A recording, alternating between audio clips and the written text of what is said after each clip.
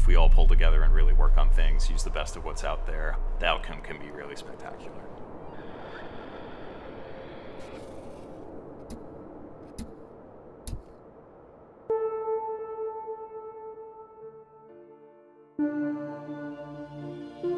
I grew up watching Star Trek with my grandfather, believe it or not.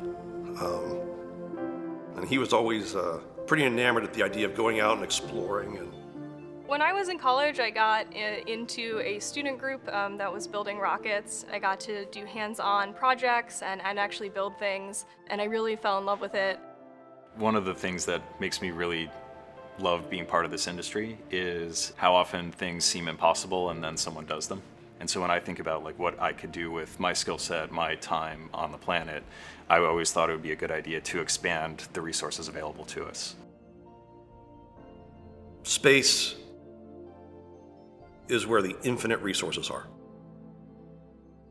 There's only so much stuff on Earth. And I don't care how much we conserve, there's only so much of it. I think that people realize now that there are still billions of people who are not connected to the internet. Sort of by definition, if people are still unconnected, the legacy solutions are not going to work with them. So that's where satellite comes in. Satellite is the way that you connect people anywhere on Earth, no matter where they are. We want to build 100 satellites by 2030. I think it's a huge injustice that there are people who don't have access to the internet today. Problems get solved faster, better, if more people in the world are contributing to them, and right now, there's just a huge pool of talent that's not able to contribute. Right now there is a huge demand to get satellites and spacecraft up off the ground and into space, but as a planet, we do not have enough rockets to get them there.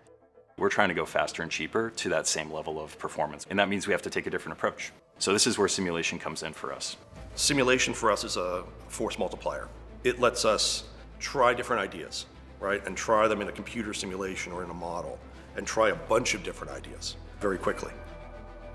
Ansys is a real key partner for us in simulation because of the breadth of the tools that they offer in one standard platform, and then also their vision of actually solving the whole problem, whether that's through software on the back end or automation that we can add on top. This is like a real game changer for us and other users of that tool. On the day we actually launched it, there was a period of time where I was sitting there, I was just like standing there, the rocket is sitting far in the distance, it's huge and like big and badass and scary. Hear the countdown, 5, 4, 3, 2, 1,